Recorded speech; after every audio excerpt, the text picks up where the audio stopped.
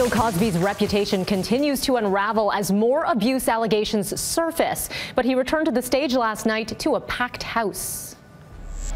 A standing ovation for Bill Cosby after his comedy routine at the Atlantis Resort in Nassau. His first performance since sex assault and rape allegations made by several women recently resurfaced. The comedian made no mention of the allegations, and in an interesting twist, the show was part of a benefit for a women's service organization.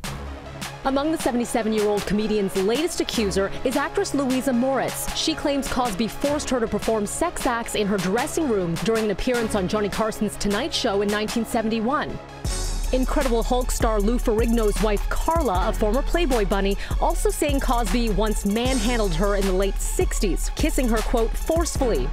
Meanwhile, TMZ has obtained Polaroids that model Janice Dickinson took of Cosby just before he allegedly date raped her. Cosby's lawyer is blasting all new allegations, calling them, quote, utter nonsense. The comedian has never been charged with the alleged crimes.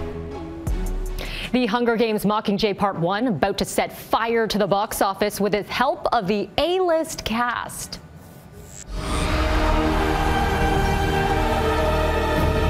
Intensity and the bleakness, and now it's about a rebellion. It's about people, you know, trying to change the world.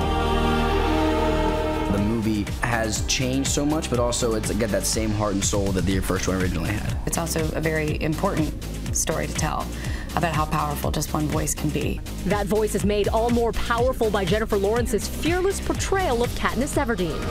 PETA is the Capitol's weapon. Jen's obviously an extraordinary actress, and I love what she does with the character.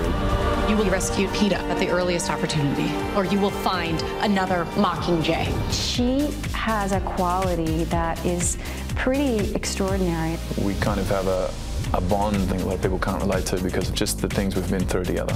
So coming to work with her and Josh was, you know, it's a blessing.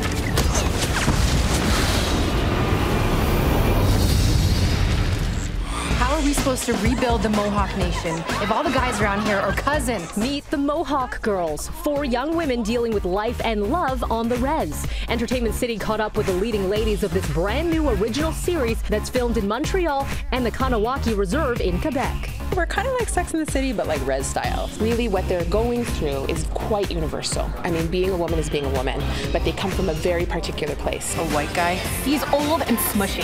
Definitely couldn't kill a bear. It's just really personal, being able to shoot in our own communities. I think Canadians need context on who we are, where we're coming from, and that's the goal of the show. What do they think? They're from Sex and the City? Catch the series premiere of Mohawk Girls Sunday on Omni One. The set of breakfast television turned into a dance floor as Nick Cannon's guy group 4 Count busted a move and performed their new track, All the Right Pieces. The 4 guys are from the States, but they've been developing their sound and style here after Nick Cannon put them together. Ben, Aaron, and brothers Adam and Kieran have been meeting fans across Canada. We're loving Canada. All the people up here have been more than supportive. Canada fans, they show mad love, and that's why we like it out here. That's why we're going to be staying out here for a while.